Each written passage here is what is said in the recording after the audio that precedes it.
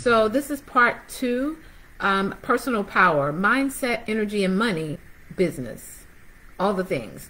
So this is part 2. The video cut off where I was talking about a growth mindset and a fixed mindset. So if you're just catching this video, there is a part 1 that will kind of catch you up to where we are now.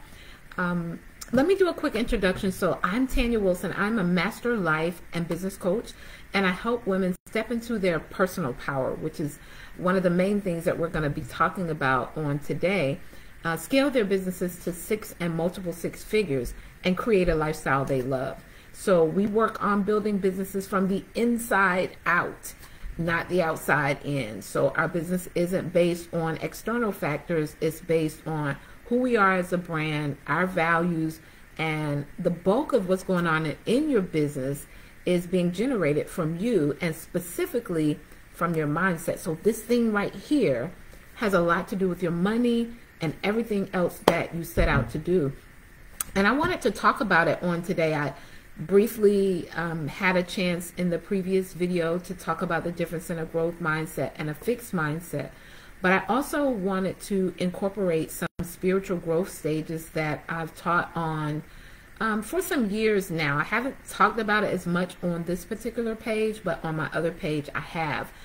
But I really felt like bringing that into our conversation on today, some inner work and healing, because I understand that these particular stages impact how we build our business and how we do our life. And so I'm not sure if I talked about this first stage, which is the standard sis stage, but in this stage, most oftentimes a person sees themselves as a victim. Now, every stage that I'm going to talk to you about, I have either walked through, I'm either toggling in at this current time, but I definitely have been at each of these spaces. And at this first level of spiritual growth, where we're talking about the standard sis, this is mostly where a person sees themselves as a victim. Now, for me, that was during my marriage. There was a lot going on, and I just felt like if he would do this, then I could do that.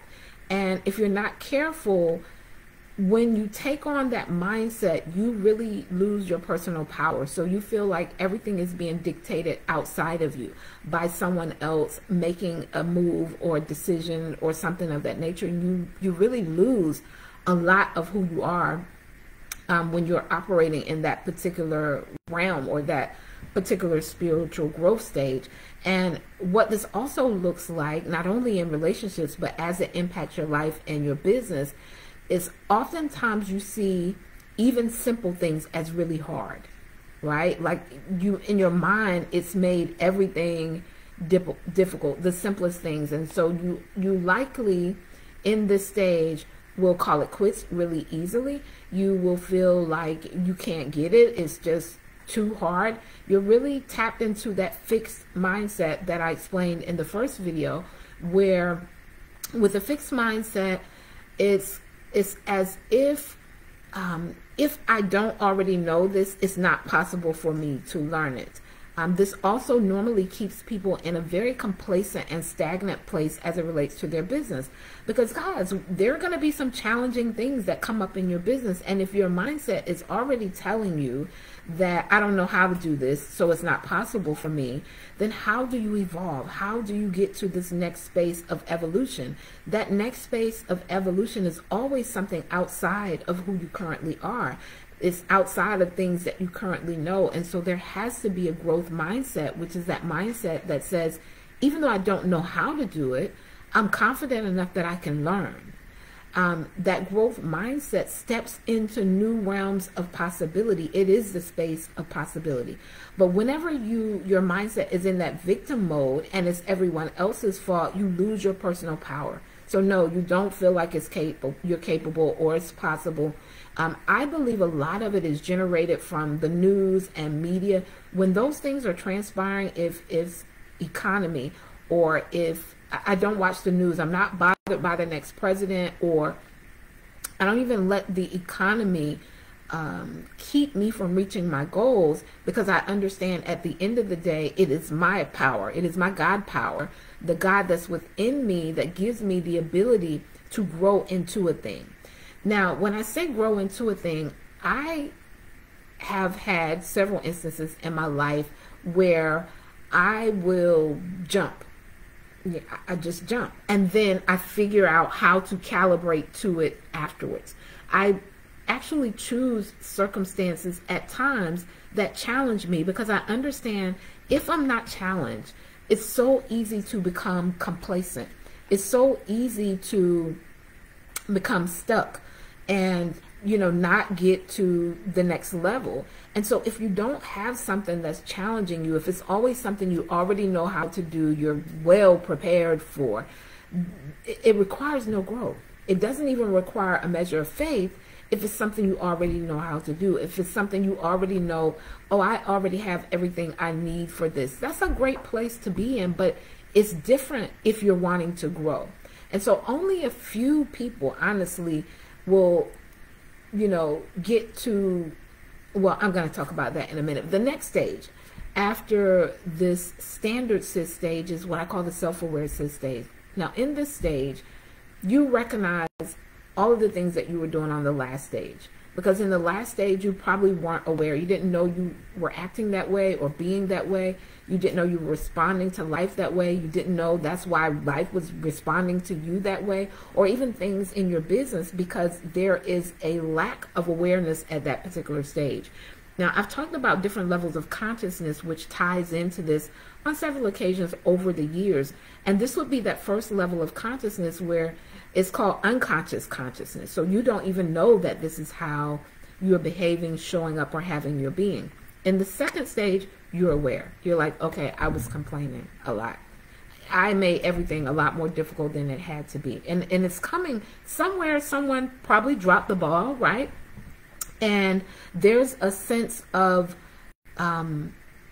uncertainty. Like, I don't know how to do this. This is so difficult. And it's really, you know, just remaining in a victim mindset. I choose to operate from a space of victor, whether I've been victimized or not, right? Because it allows me to have leverage and control in my life and not depend on every external factor, or not have to change my goals or my plans every time something outside of me transpires. Do you all see how this can become a place of stagnation and a place of being stuck if we're allowing every external factor to play a role or actually have the power to whether or not we achieve our goals and our destiny and our vision? And so I just personally choose to remain a victor. You know, even if I'm being victimized, I may be aware that that is transpiring, but I don't allow it to keep me from operating in my own power and my own gifts. It helps when you're stepping into something that you don't have all the answers to or all the money for, right? Most of the time your vision is a lot bigger than where you currently are anyway, and the journey is the progressive journey of you growing and calibrating into the person who can actually operate at that level. And oftentimes, while we're on this journey, life will present opportunities to us for us to jump in and quantum leap to greater spaces in our life and our business. But if our mindset, right, if we're operating from a space of victim mentality or even the fixed mindset, then we'll see this new opportunity as something that's impossible for us or something we can't do because maybe we don't know how at the current time, and never do it. So what I call this is the action where people pass over opportunities regularly. Now, if you look at each letter to those words, pass over opportunities regularly. And this happens oftentimes based on a person's mindset. Now, it also can happen if you do not trust yourself. You guys hear me say all the time, this next level requires a new level of faith and a new level of trust. If it's something you already know how to do, if it's something you have all the answers, all the resources, all of that for, you don't need faith for that. You don't need faith. And most of the time, the things you don't need faith for are things you already know, which will yield you the same results. So this standard sis stage is actually a stage where a lot of the clients who come to me are at. when they come to me at this self-aware stage.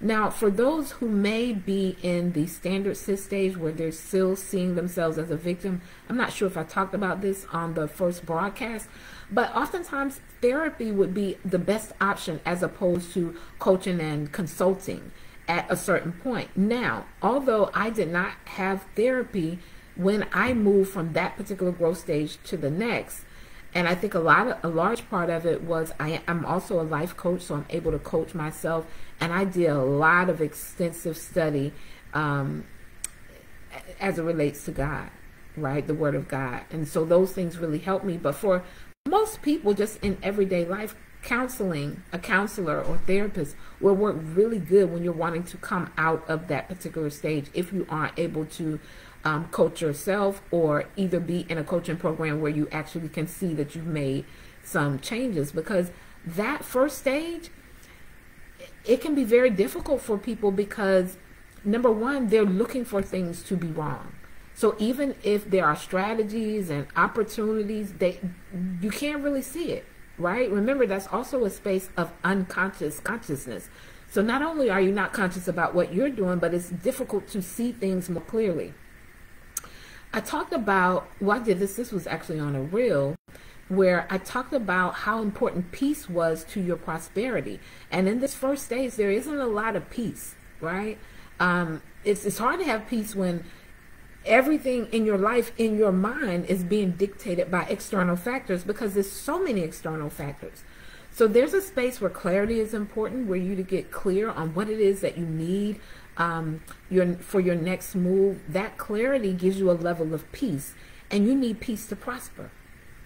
When you even look up the definition of prosperity, a part of it is your peace. A part of prosperity is your peace. So being clear is huge. And many people, when they move to that next spiritual growth stage of self-awareness, there is a level of clarity that has come for them. But where the rubber meets the road is people stay in the self-aware stage a long time as well. And it's in that stage where, now that we're aware and we may have gotten our credit right, we've got our hustle on, we're grinding, we're really operating a lot in our masculine energy. When we're in that space, it's also difficult to let go. And going to this third growth stage, which is spiritual growth stage, because you guys have heard me talk about the 3 stages of business growth, that's different from these spiritual growth stages. So that was with the 3D brand masterclass. This is different. This is a different concept, although there is some alignment.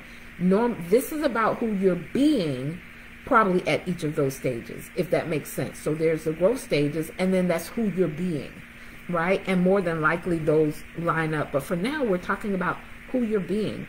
All of that's your personal power, right? So the next stage is, I call it the manifesting princess stage, because things begin to flow and come easier, but it's because you've tapped into a new level of trust. There's another level of confidence, and some of that confidence was built at that self-aware cis stage. Now, very few people ever come out of the self-aware cis stage. When we look in our world space, probably 90% of women especially, and men, but I'm talking to women here, will never leave the self-aware cis stage. They will always be somewhat controlling. They will hustle hard. They'll do things the harder way. Sometimes you go into isolation because you're aware that you're doing these things, but you haven't quite grasped how to not do those things. When you tap into this third stage, you're not only are you aware, but you're able to shift and change your energy, and you're operating your life from such a space and such a level of trust that there is flow and ease to what you're doing. The growth stages that you're in, or we're in as people, it also impacts how we invest. So imagine someone who is in the standard cis stage, that first growth stage. The chances are very unlikely that they will invest at a high level on themselves. They may do a lot of smaller things, but it's so unlikely because they really don't feel they have the power anyway. They haven't tapped into the fact that greater is he that's in them than he that's in the world anyway, and that they actually have their own personal power. Now, in the standard sis stage, sometimes it's difficult for them to invest in help in their business or in their life because they've gotten so accustomed and so independent of doing it themselves. There's a lot of DIY at this particular stage because, again, remember, this person has come from moving from feeling like a victim to a more empowering place where they're doing things on their own, right? And they've created these habits and things that they do that they don't want to give that control up, not even for what access to what's at the next level. And so many people will toggle once they've reached that self-aware sis stage. They may tap into that third stage from time to time, but being able to rest there. That's what I help my clients to do. And I really wanted to talk about this because, guys, this thing right here, your mind, it has a lot to do with your money and everything else that you set out to do. And I just wanted to highlight some things that you can possibly think about if you're wondering, like, why haven't I transitioned? What are these? It feels like something's blocking me from this space. Most oftentimes it's where you are in those spiritual growth stages and also what stage you are in your business building process. So mindset is everything. It's everything to your business. It's a central core piece. Mindset, mentorship, energy, money, all of these things I talk about inside 3D Success Academy. It's the reason why it's a year-long opportunity. I mentor you for a year through our monthly live coaching sessions. So you get a different module every month on different topics: leadership, relationships like community partnerships and relationships, branding, 101, marketing. You figure out your niche, your ideal people. And what I really, really love is the very first part of the academy where you get super clear on your vision. Remember, I say clarity is a part of prosperity, right? Because when you're clear, think about it. When your head is clear, you are at peace. There's another level of peace, and you need peace in order to prosper.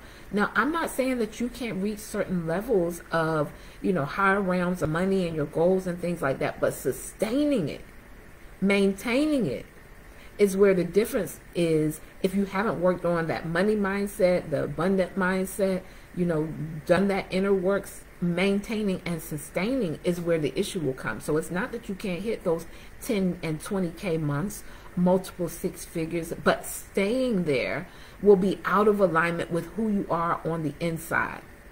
You can't out hustle your true frequency, your life frequency. That's how you're being on the inside. You can't out hustle it. You can't out speak it. It has to be alignment, right?